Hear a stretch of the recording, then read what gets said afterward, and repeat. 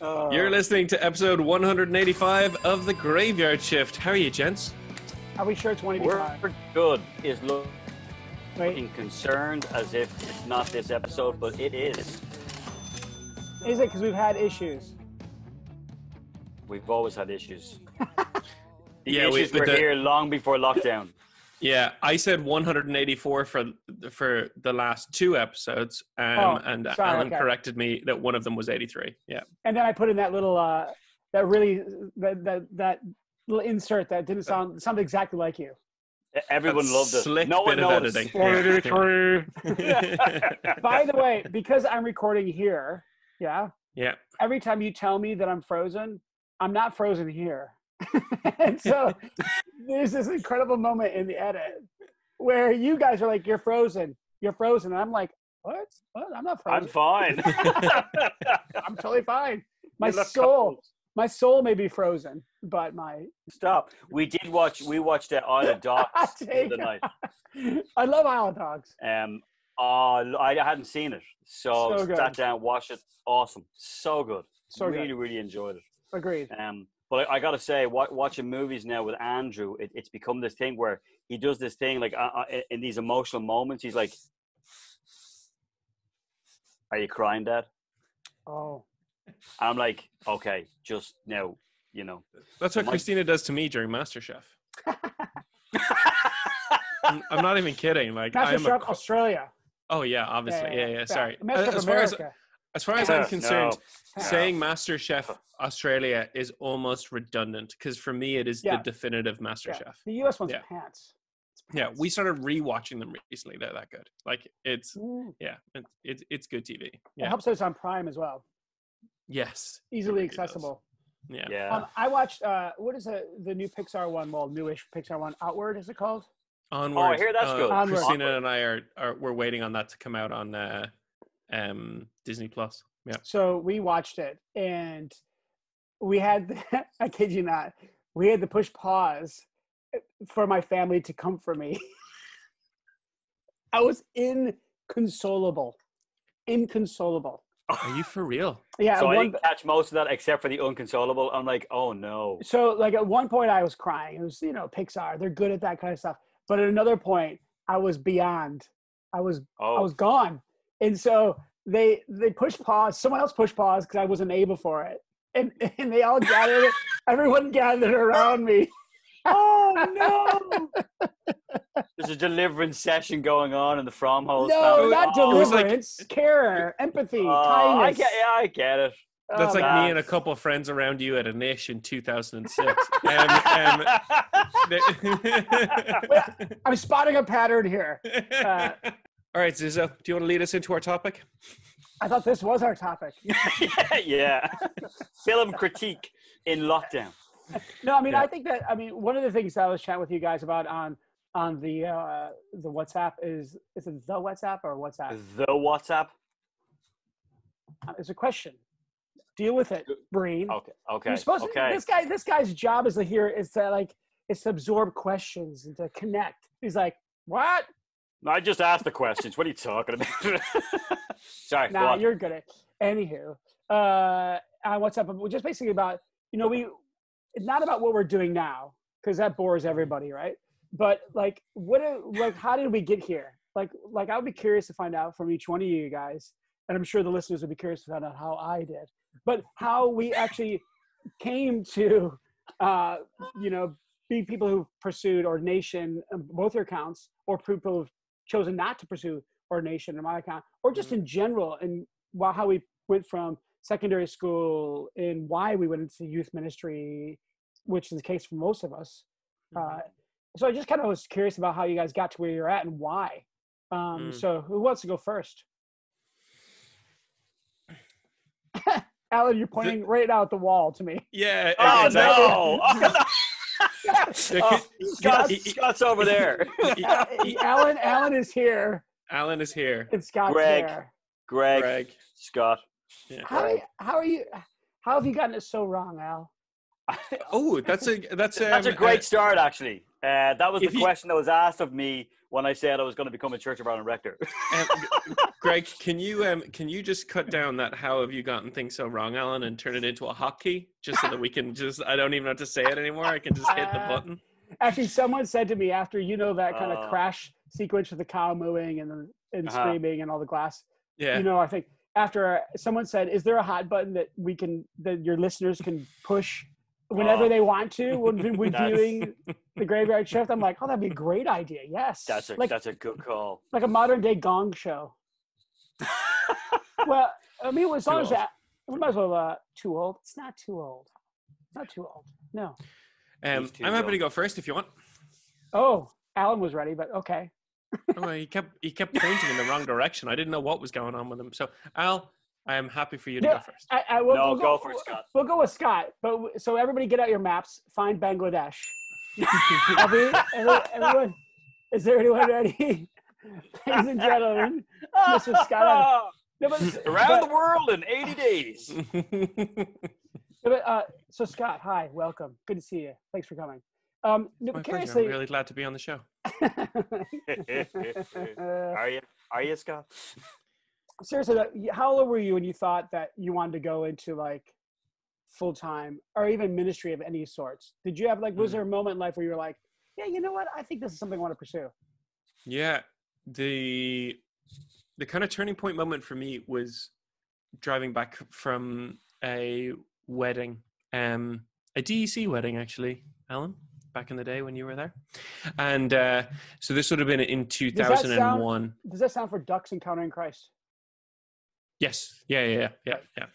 I was driving back from a wedding and I was praying about what I was going to do with my future because I had to submit my paperwork to take my place in college to start studying marketing in DIT, Dublin Institute of Technology.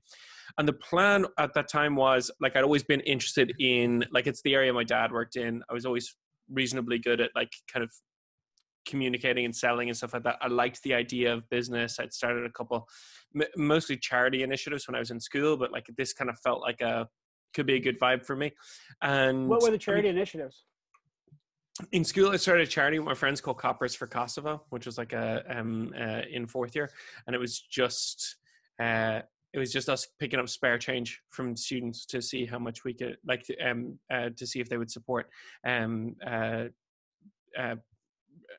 people in children in Kosovo, where there were several charities partnering to serve people in Kosovo at the time. Yeah, just after. Yeah. Wow, that's cool. And so our chaplain was quite involved there in that. So we just went around with a bucket, and then it got to the point where the bucket got so heavy that we had to wheel it around on a trolley, and we were that's cool.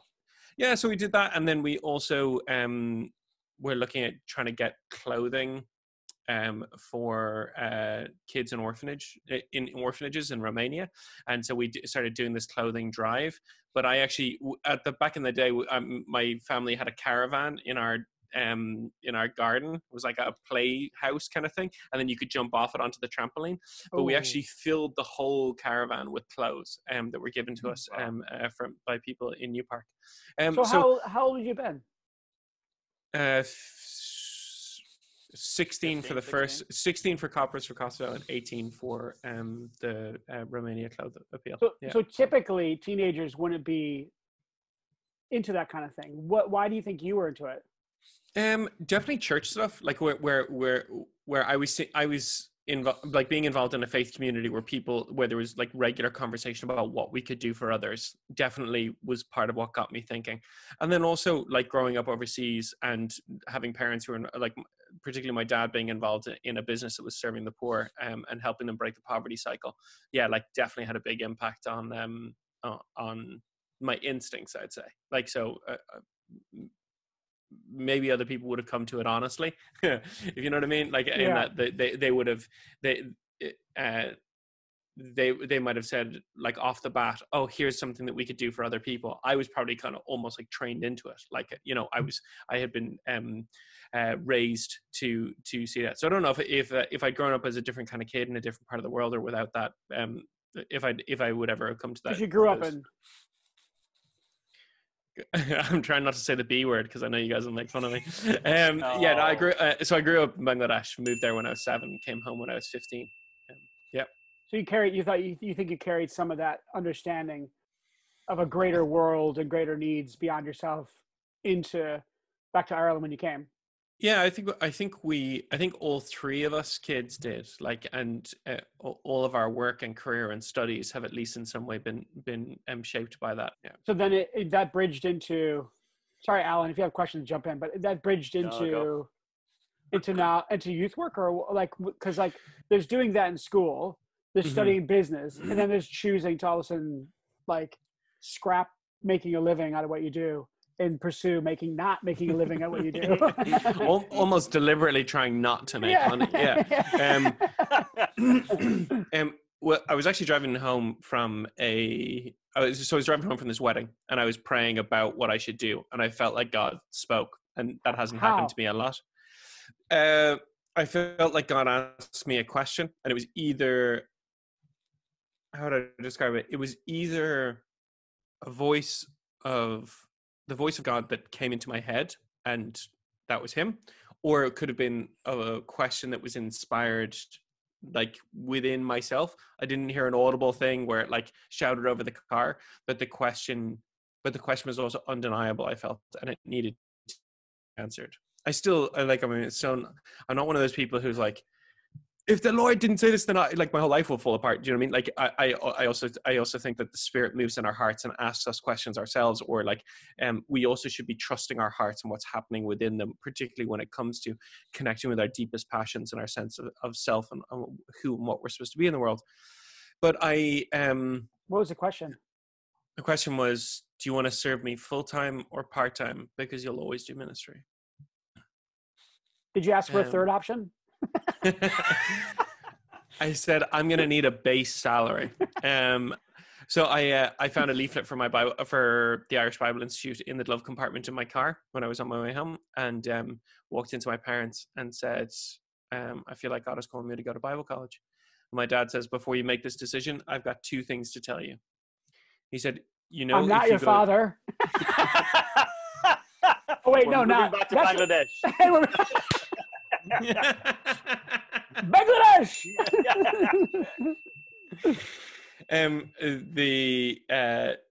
The thing my dad said was, I've got 2 things to tell you. The first is, you know that if you go into youth ministry, you'll be poor for the rest of your life.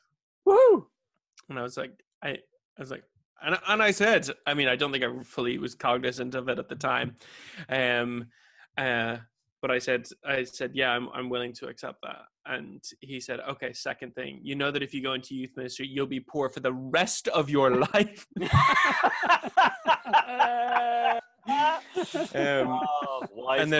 And then my parents said that if they felt God was calling me to this, that they would help financially support me through college, which was really, really helpful and really kind of them. So like a week later, I started in a Bible college with no real sense of. And just to be clear as well, you're still in college now, aren't you? So yeah, I mean, your parents have been just. Good point. Just saying. I've been sending them tuition bills for reimbursement for fake colleges for the last 20 years. Oh, fantastic! Yeah, so that's almost 20 years ago. That's 19 years ago. So a lot of people can go to university for certain things, right? Mm-hmm. They can go to university to study geography and end up being an accountant. Yeah. So you went to IBI, Irish Bible Institute. Is that what it stands for? Yeah.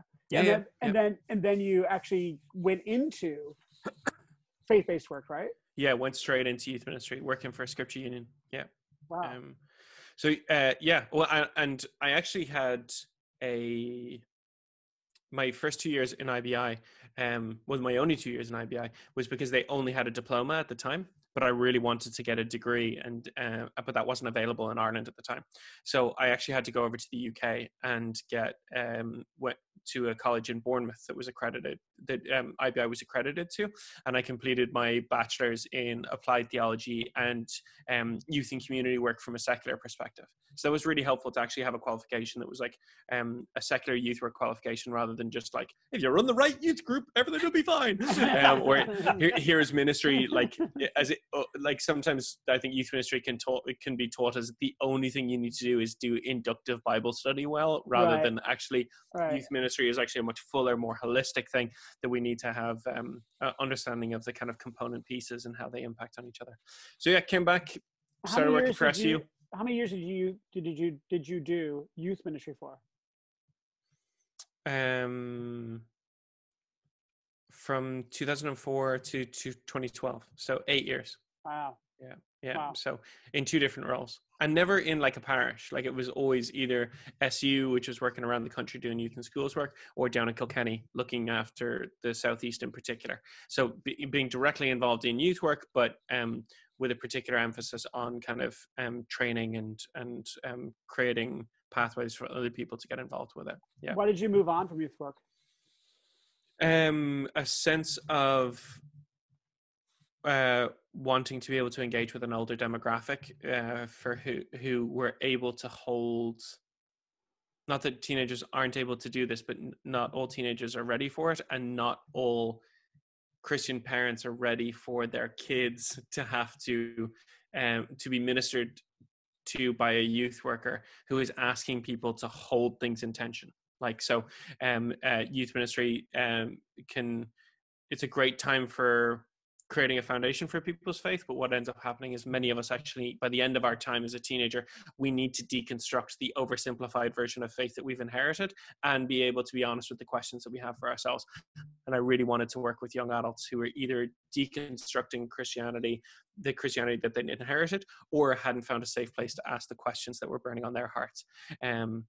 All with a drive to help people recover and reconstruct a faith that was compelling to them, rather than walking away from something that was too rigid for them to find a home in. Well, and that included like some writing and some. Yeah, that's the reason I wrote Closer Still. Is it was very much my journey about how I had jettisoned the God who I had grown up with in order to embrace the good, gracious God that I feel is revealed in Scripture. And Christian culture doesn't always reveal that. But but as I went on that journey myself, I was having a different experience of God, and I wanted to be able to share that with people and share a way of understanding their journey with Him that could be, I felt more beautiful or compelling. It was kind of burning a hole in me, so I needed to get it out there. And it was around that time, actually. So it was 2012. I think it was January 2012 that I did my first overseas speaking engagement to a university. And so I was flown over to Northwest Nazarene University in Idaho, where I spent 5 days speaking. It's a long way from Bangladesh. A long way from Bangladesh, pretty much as far as you can get while being in the same hemisphere. The Northern Hemisphere.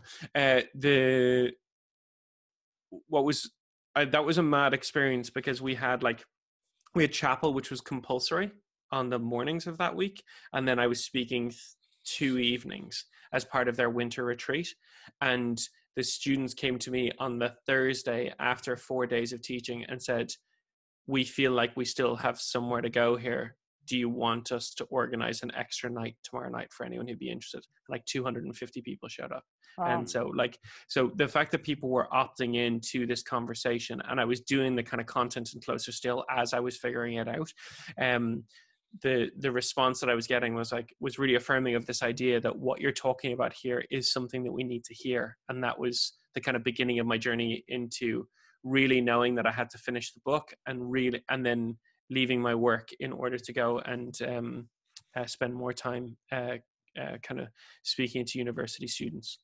I thought that was going to turn into a long-term career of me, traveling around and staying in 5-star hotels and speaking to millions of people. And that's why I got into it. Finally trying to tell my dad you can make money doing this. But you came back and actually then got involved in chaplaincy. Yeah. And then so a few years, about 3.5 years after writing Closer Still, I and spending I was spending anywhere from 3 to 7 months a year on the road, speaking in the US, Canada, in particular. At the end of that, I felt God calling me to serve in a local community. That there was the part of me that was driven to being on the road and standing up in front of big groups of people. I had a taste of that, and I knew how intoxicating and wonderful that could be for the right reasons and the wrong reasons. And then as I was praying through it, I felt God calling me to commit myself to something local and to give myself to one group of people. And so so the opportunity came up in UCD, and it felt like the right call for me. So now, I mean, now you're on another stage of your journey. Yeah, where I'm focusing even more on one locality. So the idea of one day having I'm training towards ministering in one parish to embodying myself fully in the life of one group of people journeying together. And yeah, that's absolutely terrifying. But it's why? I know. Pick me.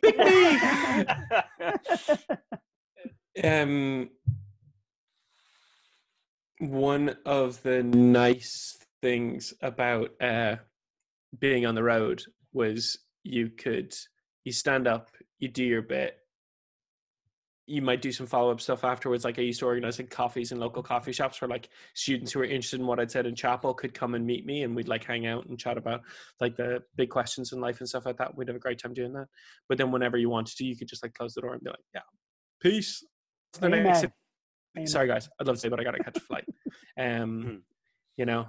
But in a parish or in one community, when somebody says, hey, listen, can you, I'm like, I'm sorry, I've got I don't have anywhere to go. God's called me to stay here. And I'm not gonna, you're not an audience member. You didn't come to hear me speak. You came to the church that you've always come to. And to a certain extent, I'm the new one here. I'm the one who is the visitor. And I've been invited to faithfulness in this place with one group. And so that really scares me, because it's going to be a real challenge. But I also love the idea of it. I love but I know that it's going to be really hard. So I was going to ask God, like for you and for your journey, how has your interaction been with family and friends as they've seen you evolve and move from stage to stage? Like, how's that been? Your family, rock solid. Like they've always been super supportive of what I've felt God is calling me into. So one of my favorite memories is always is getting on a plane to go on one of those trips, like where I'd be gone for 12 or 14 weeks at a time. And I would get onto the plane and find in my bag a letter from my dad. My dad had smuggled himself into my bag. Dad used to write me letters, and it would just say, on the envelope, it would just say to Scott, and then in brackets, not to be opened until airborne. And it was I would open up this letter, and it was always him talking about how proud he was of me, and how much he believed in what I was doing, how much he felt that I was following me, God, where he had called me. And that kind of support is so incredibly energizing. And then of course, the other side of it is that, your family are also the ones who rip it out of you. So like whenever I felt I was getting a bit big for my boots, or family are brilliant at bringing you back down to earth and reminding you that, they've got the pictures of your bad haircuts and they're willing to share them. And there's also character equivalents of that. Friends is funny. I find actually what's happened with friends is that people will always find a reason to be with you or not with you. So there's some friends for whom they just felt I was taking this whole faith thing too seriously, and those were Christians. We want names. And so it's no, Greg, we do not want names, Greg. It's almost like if you when you get into it, like if you get passionate about it. You're like, I'm thinking about doing this, and they're like, well, and then they're like, actually, I think I'm going to walk away from this, and then they're like, well, like, and it's almost like if you lived your life trying to make your friends happy about what you're doing with your faith, you're in for bad news.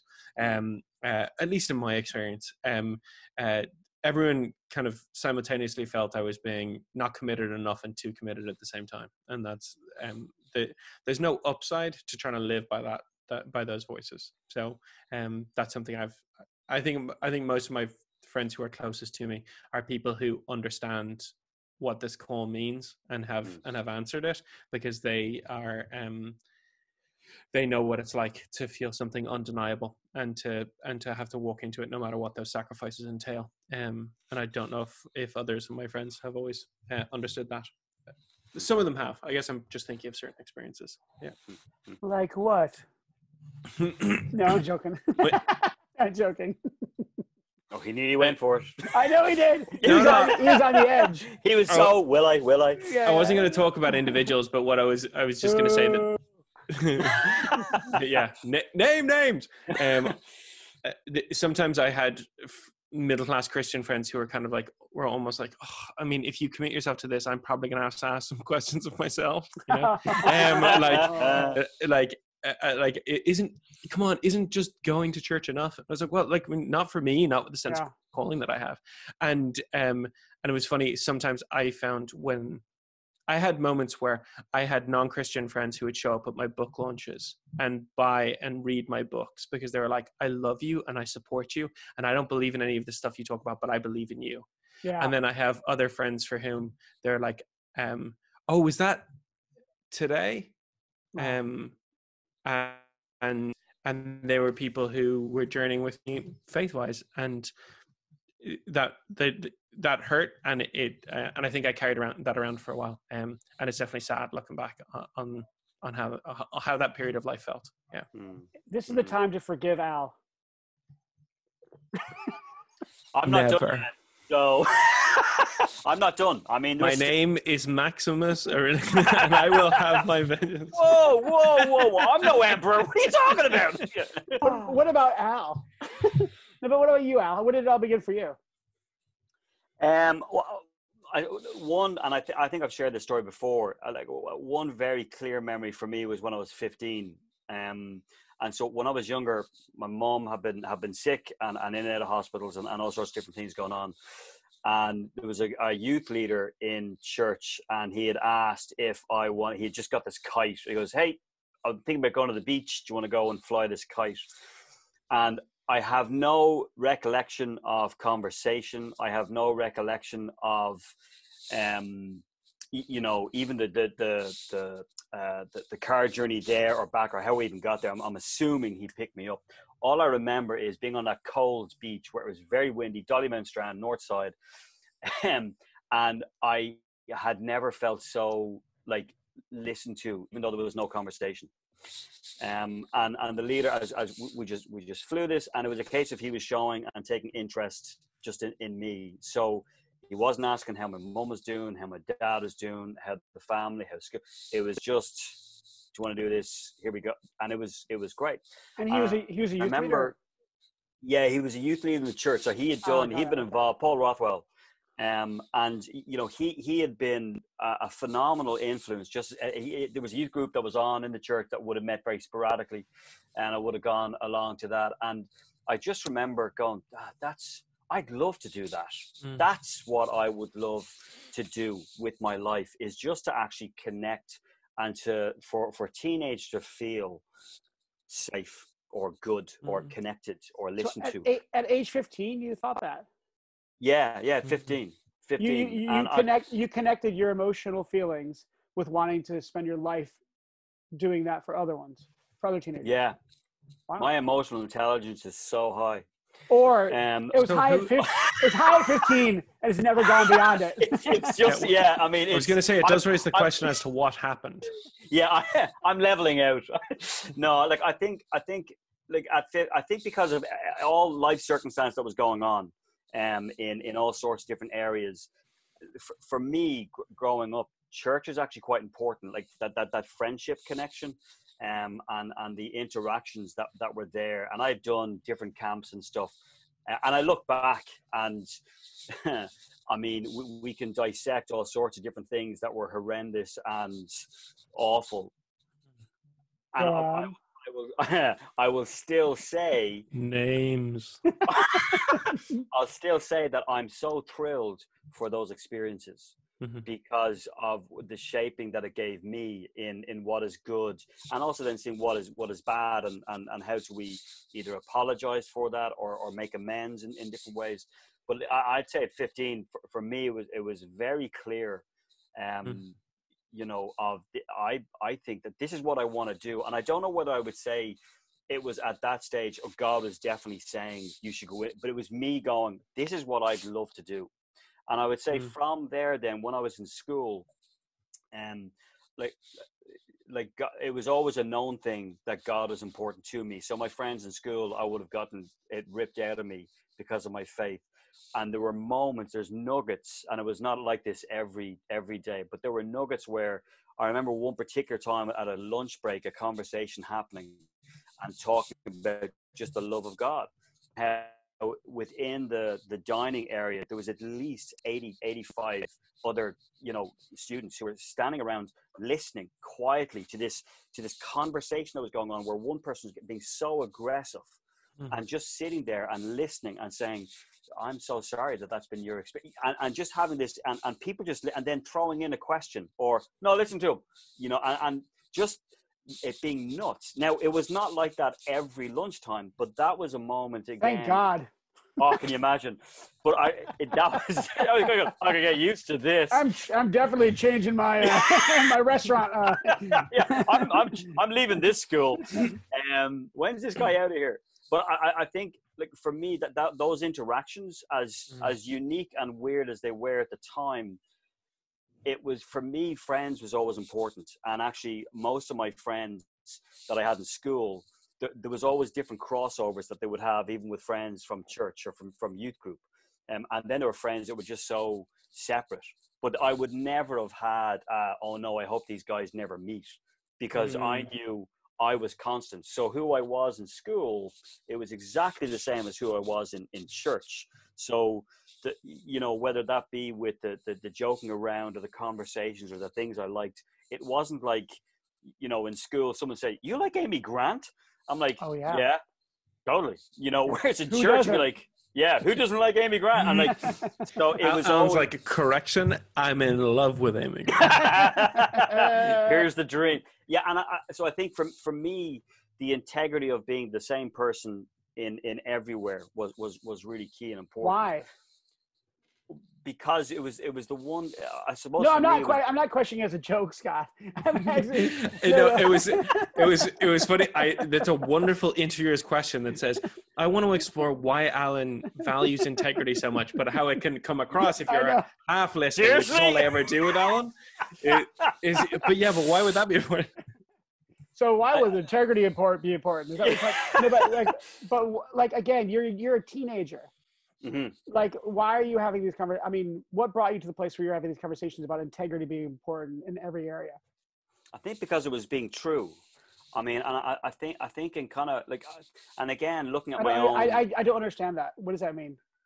Being true. I think because of all the different things I saw, like for me, a life verse has been John 10:10. The thief has come to steal, kill, and destroy, but I've come that you may have life, have it to the full.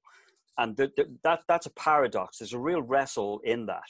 And so defining then what has been stolen, killed, or destroyed, is this God because this is God's plan and you just got to suck it up and deal with it? Or, no, that's a lie. That's not true. Jesus came to give me a full life.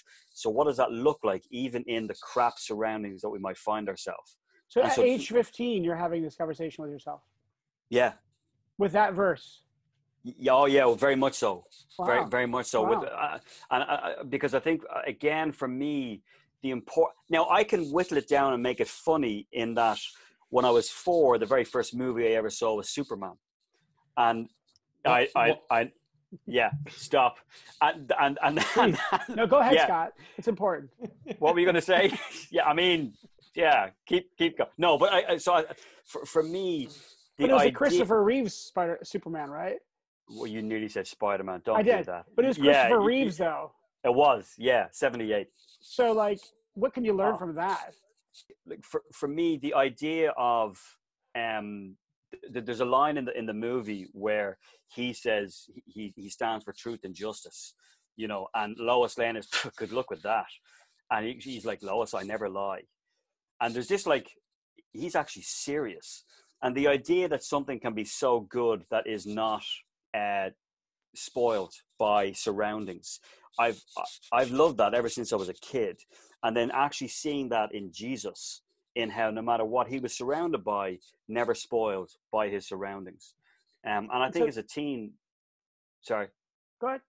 Well, just I think as a teen, with the surroundings that I had, with some of the crap and the junk that was going on, there was something more than just that, and actually trying to find the good even in the junk, but saying it does not have to be warped because of surroundings. So did you immediately then I think with that as well. Did you immediately then go into youth work? Like, was that literally secondary school or?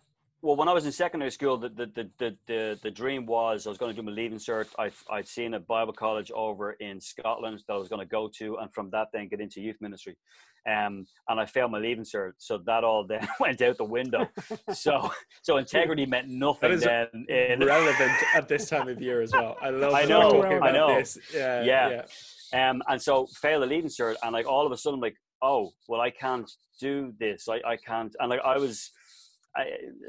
fun, fascinating journey of like when I was in school, I was the head boy in school, which was very novel and very bizarre. Like to be head boy, I'm convinced still to this day it was done as a piss take. In that, oh well, we'll get Alan to be the head boy because seriously. But I then had to repeat my Leaving Cert back in the same school where I was head boy. So I went back in to the same place. Did you get to be head boy again? Yeah, I asked if I have to be here again. The guy's prom king's back. Is prom king ever going to graduate? Dusting off the old pin 17 times. Dusting off the old pin, shining still here, up. guys. Still here. Yeah. But I think that, I mean, like it was brilliant. I mean, because for me, in looking back, as much as I hated it, I remember at the time kind of going, I have nothing to prove otherwise that I just need to get this Leaving Cert. But all the plans of going, that was gone. And so I went from there, you guys know, and ripped in enough. It went and worked in Supermax, you know, and ended up kind of doing, actually, I enjoyed that. But the dream was still to get into youth ministry. And then Trevor Morrow in Lucan, I was doing a camp out there, and he had said, listen, would you be interested in coming here? And I think even when I was in, grew up in you had no university, you had no. Nope. No, this is like secondary school. Secondary school. I'd gone into working in Supermax and one or two other different restaurants. So you were literally convinced from a very young age that this is what you were going to do. Yeah, 100%. Wow. I mean, not enough to try and get a good leaving. It's not about the Leaving Cert, Scott. It's not about the Leaving Cert. But as every student this year is going to realize, and it was the thing of kind of going, and I never, like, it wasn't like I planned out, and this is where I'm going to go, and this is where it's going to be, and what it's going to look like. I think growing up in a non-denominational church, like there weren't these, at the time, I didn't see the shackles, but there weren't boundaries, you know, because we were a free church. You know, we're free, we love, and blah, blah. The shackles are free. Yeah. And you know, I can look back. It only costs, to take them back off. Yeah, it does. That's... and I think... Why'd you clap? No, that's the because it's true, unfortunately. He was clapping like applause, but our muscle memory says inappropriate. Yeah, no, that was good clap. Yeah. But Did you not wonder why they sing Mary, Mary Shackles every Sunday? Yeah, no, that was before my time. Or after. That was after my time. No, because it was still illegal to dance in Christian circles at the time. If you had a flag, you were okay. Oh. But so yeah, so we had, like, I mean, I was in this non-denominational, and then this post came up in Lucan Presby, and I remember a conversation you know, with my family kind of going, now, you know that it's going to be a different type of church and one, and there was support, but it was a semi-reserved support, because I don't know how you're going to adapt. It's not going to be the same as what you've been used to in the style of church and the way they do different things and whatnot. And so it was, I mean, looking back, I would say it was a reserved support as to what was going on. And my friends are like, yeah, cool, whatever. Like, what else would you be doing? So where did the drive come to continually pursue things, even in the midst of family and friends kind of wondering, is this the right thing? Is he going the right direction? Like, I mean, looking at the whole beautiful rainbow, like, I mean, from Catholic background, worked in a Presbyterian, worked in a Brethren / evangelical, and then from there into Church of Ireland. So it's been a great mix, a phenomenal rainbow of color. So what is? But I'm curious to be what's kept you consistently on that pursuit of walking alongside that person on the beach. What has kept you consistently in the pocket there? I told you, man, 1978, Superman. I mean, like, you mock it, but it's so true. I'm not. No, I know. I think. If he's not, I am. For me, stop. For me, the consistency of what that love and that truth is together, you know, and actually being like, so the idea of being denominational, it's still, it's a wrestle I still have. I mean, when I was in Luke and Presby, someone said to me, so you're Presbyterian? I go, no, I'm Christian. And when I went to DEC, it wasn't as much of an issue because it was deemed and seen as a free church, even though it was Brethren and with that evangelical tendency. And then going to Red Cross, Dunganstown, where it was Anglican. It was, so now you're Church of Ireland. I'm like, yeah, still Christian. You know, because for me, it's still been this thing of like, no, the relationship with God is not bound by a denomination. It's not bound by this particular box that people need to have in set ways. And like, I mean, like Scott, I would say there's been definite times where God has very clearly spoken. And there's been that consistency as well of seeing, and that time of saying, it's not like I would say God is very much, and this is why you're going to go through all of this because it's going to lead to here. It was very much a case of, this is the journey that I'm on, that I know God is present with me. And it's like, what are we going to do today? You know, what's this going to look like? You know, and I think for me, church has always been so important because like, I believe it is what people need, not necessarily how people do church or the reputation that church has got in the negative, and rightly so in the negative, because it has failed in its calling. But actually going back to what it is to journey with God in a desert, following this pillar of fire or cloud, and, you know, hey, listen, I want to have a relationship with you guys. No, just give us laws. We'll be happy with that. And God, well, no, I really want just write down what you want us to do. And so looking for that consistency of God being faithful, even though I shift and change my view and my concept. So like, I still go back to, you know, and when I think about it, the kite, it was a red and a blue kite, and as it flew within the wind, as to how all that went, I loved seeing actually and when I go back, it's not that I'm on a cold beach, but it's very much a warm space, because I feel very much there was a connection that was there, which for me, like is what I want to bring within ministry, for people to have that connection with God. And as they have that connection with God, they have that connection with people around them, if not even that understanding. And so, and that's important. And I mean, like, I look like all the different areas. That was back in 92, 93, I think, whenever I first started working in Lucan. And so it's been this journey of never thinking, and when I was doing youth ministry, it was never like, this is a great stepping stone to get into ordained ministry. Never. Trevor, when I was in Lucan Presby, after my second year, goes, you need to think about going to Union Theological. you'd make a great Presbyterian minister. And that's the only thing I think I would say he's ever said I was wrong. And he would look back now and he would say it would have been wrong. But when I let him know that actually I'd been accepted for ordained ministry training within the C of I, he had said, that's the perfect church. This is great for you. This is good. And he's always been that sort of...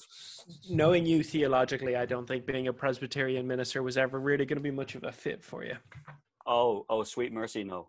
But I think that for me, it's interesting though, because like, it's obviously that it seems that your desire to model consistency in faith communities is what's been that has been the consistent throughout your whole life, from Superman through age 15, but just being something steady and true, as you would say, in the midst of all that and knowing your integrity is very important too. So, I mean, so that would be the kind of the core driver for you, would it? Yeah. Like I think it's taking, to say it's taking God for his word. I know that can be so misunderstood because people try to interpret what God is saying. But I think there is that, well, what it is to actually take God for his word and to sit and to wrestle and to listen and to let those words soak in, for me then to go, yeah, this is what this means in my life now. And I know God's leading. I know the voice that brings that consistency. But modeling it, obviously. And creating space for other people to experience it. And very much like we had a Bible study there just the other night with a couple of different people at the church, and there were some serious questions being asked that knowing if I was to answer some of these questions in a Zoom Bible study isn't going to cut it. It's just not going to work, because someone's going to go away going, are you saying? And someone actually said, listen, I want to apologize. I think I took you up wrong. And I didn't correct their apology, because they didn't take me up wrong, but it was too much of a leap for where, and I kind of thought, this is not the time for that leap to happen. And that's okay. And so it's like what I've said and what I've realized, even with my fixing and reorganizing my books and stuff, I'm coming across books that I now would be venomously against. But I love having them on my shelf because it reminds me, I read this, and at a particular time of my life, this was a real help and an encouragement and a challenge and part of my process, part of my journey. And you finally found Jerry Bridges' book, Where is God When Life Hurts Again? No, that was Yancey. But I think like with all the different things and kind of going through, I know there are some people when they realize, I don't believe this stuff anymore, so I'm getting rid of it because I can't have it.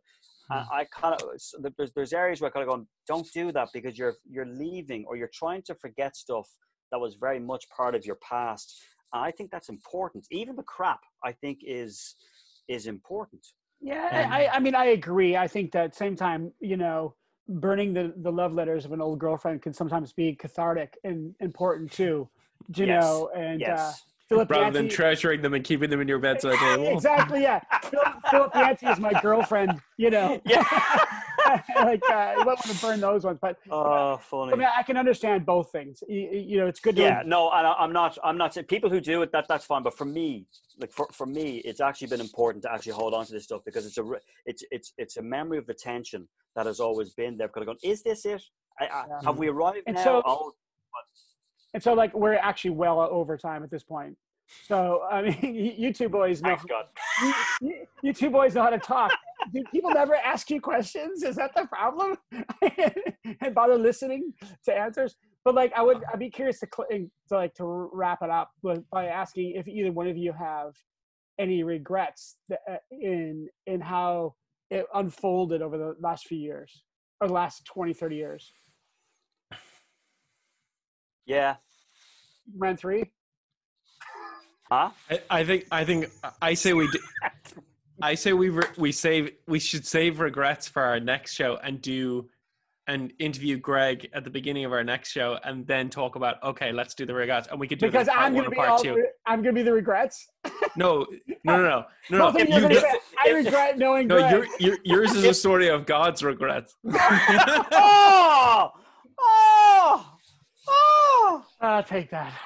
Oh, that's just bleak. I'm sorry. Sometimes it's hard not to get a little hyped up here. You know, keep hyping each other up. Yeah, cool. Because I think that's a great conversation about even the nature of regret. Yeah. Because I think there's different ways in which we can regret in healthy and unhealthy ways. Yes. So maybe we keep that for our next one. Cool. And we put Greg on center stage, hit that spotlight on him.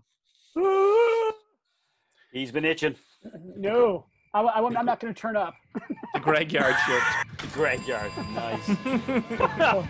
Awesome, guys. All right, boys. Talk to you next week. Look Talk forward to soon. it. Bye, guys. Peace.